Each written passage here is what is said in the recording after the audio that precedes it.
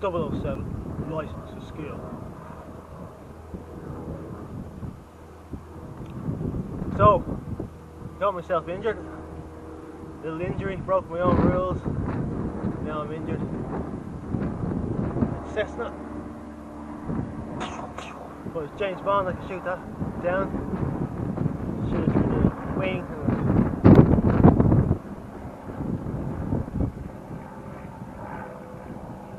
Down it will come.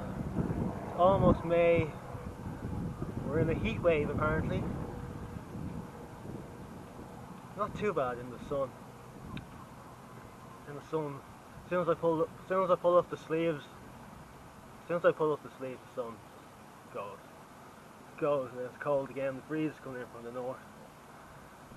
It's about 16 degrees, and the wind chill 14, 15. The way they go on about on the radio, everyone's going to be going out in the barbecue and all this. Ridiculous. That seagull. So yeah, injuries, how to recover from an injury. Talk about what I'm going to do, what's my plan, how I'm going to recover, do's and don'ts. Do's, number one, find your base. After you've got an injury, you've got to find your base. This involves two things. You're going to be looking, you've got to assess what caused the injury, what you're doing wrong, and then you've got to establish your base. Now your base is where your starting point, where you go out on a run, even a run walk, as slow as a snail, as slow as you can go, once it's not aggravating the injury. So as long as the injury, that's the basic rule you follow, as long as the injury isn't getting worse, you can keep on doing it. If at the end of the run, you can honestly say to yourself, that definitely didn't make it worse. That's your base, that's your starting point, where you can go out, not make the injury worse, and then you want to build from there. And in that case, distance is more important than speed. You want to be going as slow as you possibly can. Just take it as slow as you can, cover 5k sort of distance, and then once you've established that as your base, even if it's 8-minute kilometer pace, doesn't matter. Over a distance of 5k, you got your base, that's your starting point. You build from there, you build from there, build from there, build from there. And at any point the injury gets aggravated, that's inflammation, that's the body saying stop. That's the body saying stop doing this. Don't be an idiot. Don't be an idiot, don't make your injury worse. Also part of the establishment of your base, as I said, is you've got to assess what caused it. Your stride length too long. You know, right now I've tore muscle. One of the common causes of torn muscle is stride length. Stride length too long. When you go out on your base run, make sure to focus on keeping the cadence high, lowering the stride length. Focus on that. Whatever you were doing that made the mistake, whatever you did, you got to find what caused the injury, pinpoint it, and then avoid that situation and correct it. So my injury was caused by running uphill. So I tore a little bit of muscle, stretching too much going uphill. So now I just avoid the hills. I'll avoid the hills. I'll avoid that hill pretty much for the next few days or whatever. It's a minor injury. It's a minor injury. I call it fast. I don't make any huge mistakes.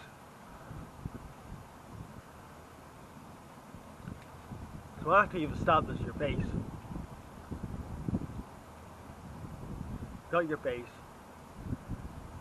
your basic pace, cover 5 distance, build from there, build the pace, build the distance. Do not sit on your arse for a week and do nothing and then suddenly say, you know what, it's been a week, it should be grand, and then go out and run 4:30 kilometer pace. That is just going to prolong it and prolong it and prolong it.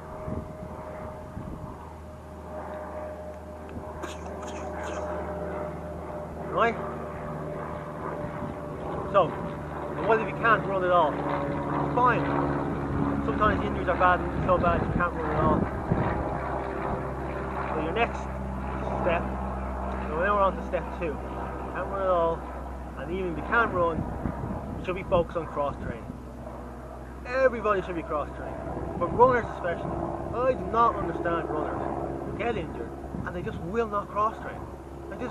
I know people that just never go onto the bike, never go on the bike, and they just banjacks themselves, totally banjacks themselves. One guy I know in particular, I'm not going to name him. If you know me personally, you'll probably be able to work out. He used to be able to beat me. Stride length was too long, he wasn't fixing things. Got shin splints, cracked the bone in the shin. And I'm like, dude, you can't run. One, you haven't fixed the problem. You never fixed the problem. Because A, his stride length was too long. I was like, don't run on the road. He didn't cross train. He never ever cross trained. He would not use the bike. And he just went. He'd come back, he'd be banjacks again, come back, be banjacks again, come back, be banjacks again. This has went on for 7-8 years. It's been going since the Ice Bucket Challenge. Gone back up, back injured for another year, and back again for a month or two, injured again. Last time I saw him, he ran like 50 yards, he was getting overweight. Just would not cycle. Just like, onto the bike, focus, use the bike to build your cadence up. That's a great way to build cadence. I've done a video on that before.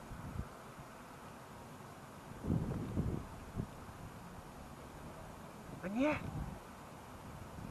I just don't know, I don't understand cross trains. That goes for cyclists as well, cyclists. Cross trains as well, you don't need to do as much as the runners. For the cyclists, just to maintain your bone health, you know, keep that bone density. One run a week, 3, 4, 5k, 30 minutes. It's the difference between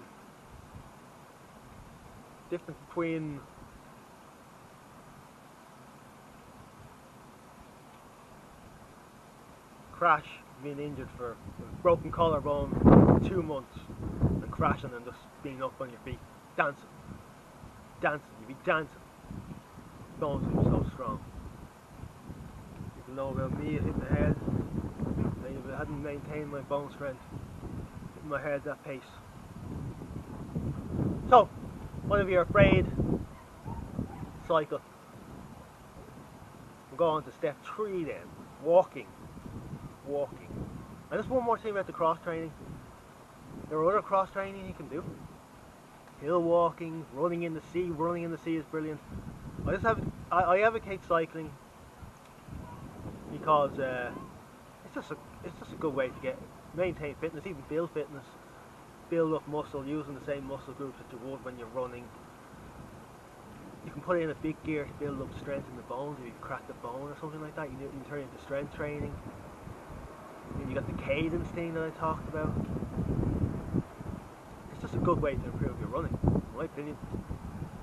Good way, you get growth hormones, you get blood flow. Blood flow increases recovery time. The blood flow delivers nutrients to the damaged area. And you get the growth hormones, that will increase. You get higher testosterone levels, that will increase recovery time. There's loads of good reasons to do cycling, and cycling is just one of those sports that you just go out 3, 4, 5 hours every day and not get injured. So, what if your injury is so bad you can't cycle? I've had injuries that are so bad. Completely tore the back of my thighs. Huge injury, huge tear, barely walk. But I could walk. So, number 3. Number 1, set out your base. Number 2, for recovery, cross training. Number 3, you gotta walk. You gotta walk. If you ain't walking, you ain't healing. I don't understand people who don't walk. Walking is the greatest longevity activity you can do, full stop, in life. You want to live to 100, you walk. Walk everywhere. Those people who live to 100 are the sort of people who walk everywhere. Why is walking so good for you? Why is it so good for healing injuries? When you're walking, when you're even just standing, right? The whole earth The whole planet Earth is pulling you down into the ground, trying to pull you right back down, drag you down back into that ground. The whole Earth is pulling at you. And the only thing stopping you from ending up on the ground and being pulled back down into it is yourself holding yourself up. So, you got all that weight pulling down on you. What happens is, that force of the weight pulling you down, the body has to react to that, like with Newton's second law. And what that does is, strengthens all the tendons in the body, all the bones in the body. It even strengthens the DNA around the cells, the cellular structure of the DNA, the telomeres. These things called telomeres that surround your DNA. They actually get pulled by the gravity, and they lengthen and they tighten around your DNA. So it actually increases cellular lifetime, the lifetime of the DNA in the cell. Sorry, the telomeres. It's complicated. You got to look it up. You got to read into it. But yeah, once you get moving, you're going to be stretching. You're going to be pulling on your tendons. And you'll feel that if you go out for a very, very long walk, you'll start to feel that weight start to pull you down, that weight of gravity. You'll feel it on the hips, you'll feel it on the knees, you'll feel it on your shoulders. You'll just feel the whole thing, the whole planet Earth dragging you down. Dragging you down to downtown, back down into the ground, where you came from.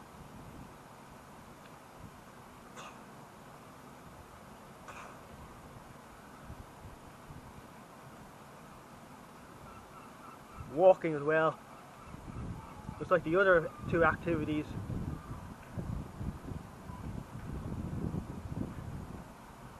you're going to be increasing the blood flow. You always want to increase the blood flow. But my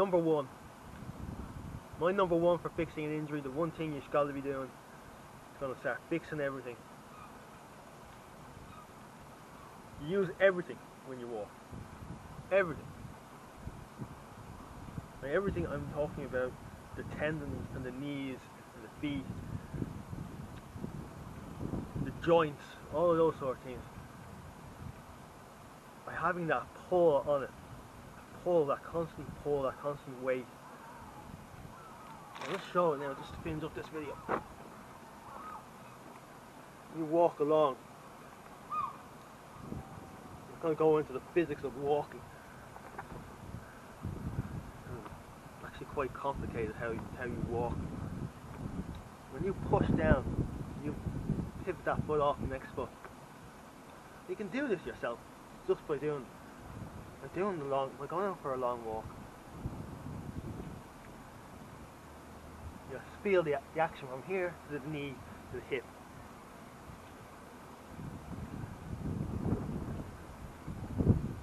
So feel that weight forcing you down.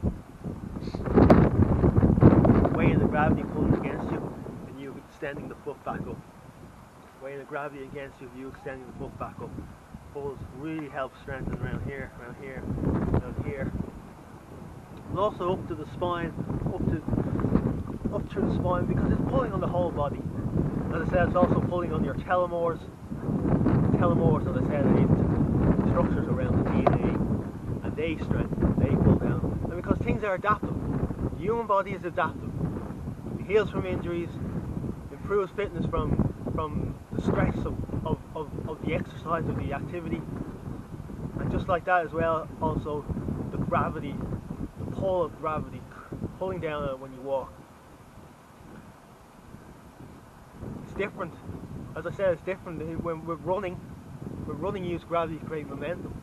There's no momentum from the gravity. The gravity is when you're walking, the gravity is the sort of thing that's grinding you down, pulling you down. It's where the fatigue comes from in walking. That's where the fatigue comes from. And you adapt to that. You adapt to that by, as I said, making your joints stronger, your tendons stronger, your bones stronger, back and spine all get stronger when you walk. You'll be aiding the injury by getting blood supply when you walk. So my number one for recovering from an injury, walking. Every time, walking. Which is where I should have probably started with. But I started with the base today. I went for a little run, get my little base, do a little 5k, and then I'll know I can build from that. I'll go on the bike tomorrow. But I walk every day. I walk to the shop every day, 5k. 5k maybe you go to the sometimes. You don't want to hear it, Dak. Right.